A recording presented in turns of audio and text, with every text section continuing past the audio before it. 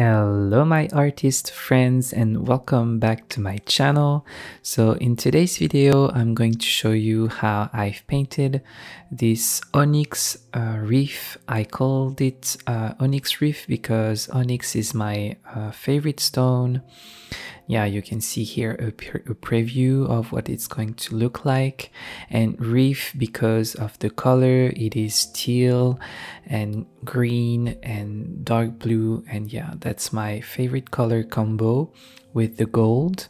So to first start, I've primed my entire canvas with a teal blue acrylic paint, and I've made 2 coats just to making sure that I have a really deep teal blue and without any brush strokes showing through my white base. So to get more depth into my painting and add details, I'm going to use the phtalo blue and black and mix with some water only. And I'm going to play with the consistency of the paint and water. If I want more details, I use the paint directly, and if I want more smudge, like I show here, a smudge look, an ombre, really diffuse color, I'm going to put much more water into it, and it's going to be more transparent. These steps is great to have a rough shape of what the painting will look like after. So yeah, it really helps to bring elements together and have a beautiful composition. So I will basically do the same technique all the way. It is with my dry brush and some water red paint.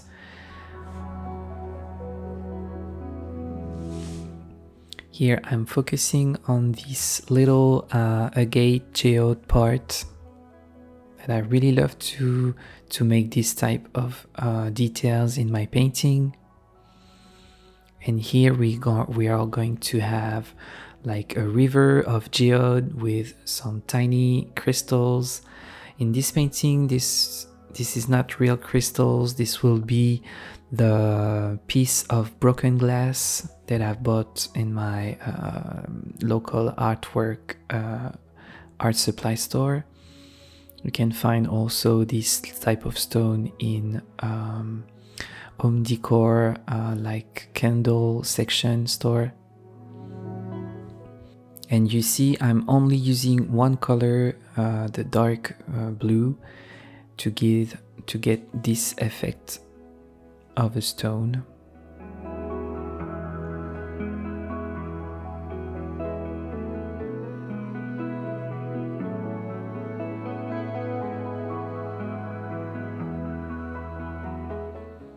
And you can really build your color layer by layer from darker and darker.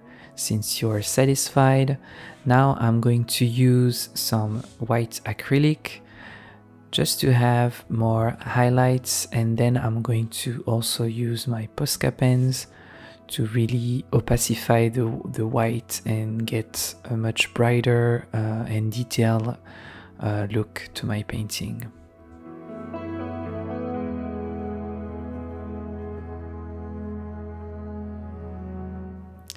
And here you will see I'm going to do the same technique as my dark blue, but with the white, is that I'm doing simple shapes and really blended areas, and then I'm going to go on top with the Posca to redefine everything.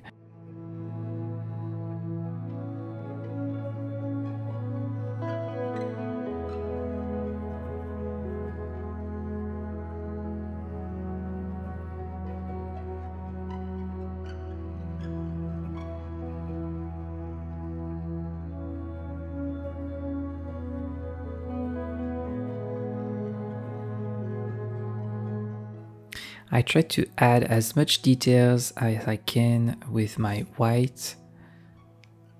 And here you see I'm using a tiny bit of blue wash that I mix with water just to add more depth into my color and add a little bit more blue. You cannot really see it on camera, but it really shows in real life. And here you see I'm using, as I said, my Posca to bring more details and more highlights to my painting.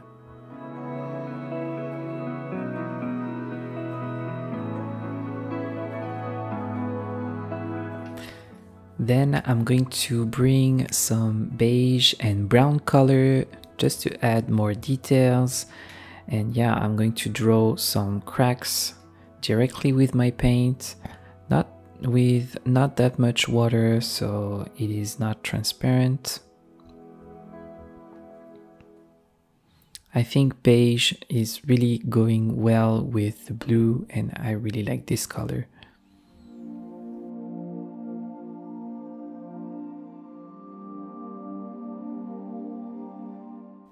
Now I had a dark brown background to my geode part where I'm going to place the crystals, just so where I'm going to apply the gold, it is really pop out because of the black background we have.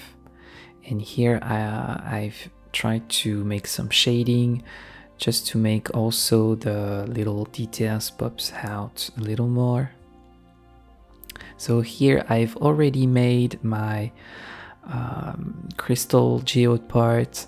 If you want to know how I made this, I have videos on Patreon about that. I have full courses about that, and also about how I paint, what paint I use, what mediums I use to paint and do that.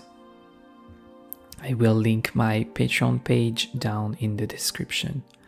So here I'm going to tape this area because I was supposed to do this area after I varnish my piece, because I wanted to have a matte varnish painting finish, sorry, and I don't want my matte varnish to go on top of my glossy geode part.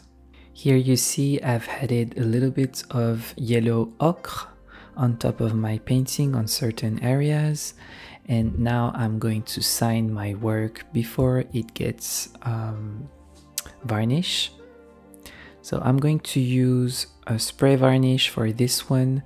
It is a matte varnish, and I will show you the before and after.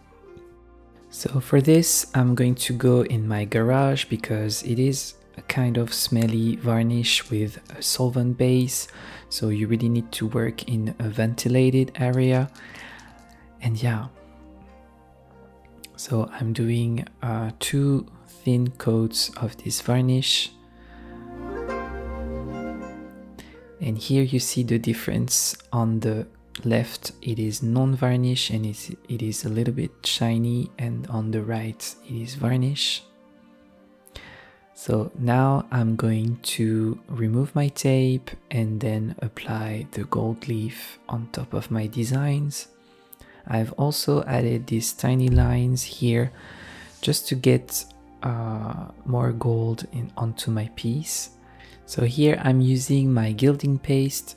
This is from PBO. This is a gold leaf glue. You can use, I think, any brand, water-based brand. And then when it dries, you can then apply your gold leaf. I'm going to link you down in the description what leaf I use for this one.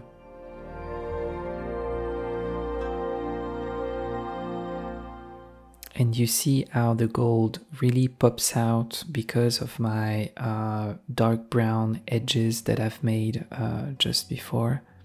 And then I'm using my vacuum cleaner to remove any gold dust. So since it is copper leaf, you really need to apply a varnish on top. So here I'm using a solvent-based varnish made for metal leaf. If you don't do that, your copper leaf can oxidize and become green and non-shiny and really not beautiful, so you really need to protect them. And here is the full piece finish. Hope you've liked this video. Thank you for your support. Thank you to all of my Patreon here who support my channel, who support my art. And yeah, I wish you all a great day and see you for another video. Bye. Bye guys.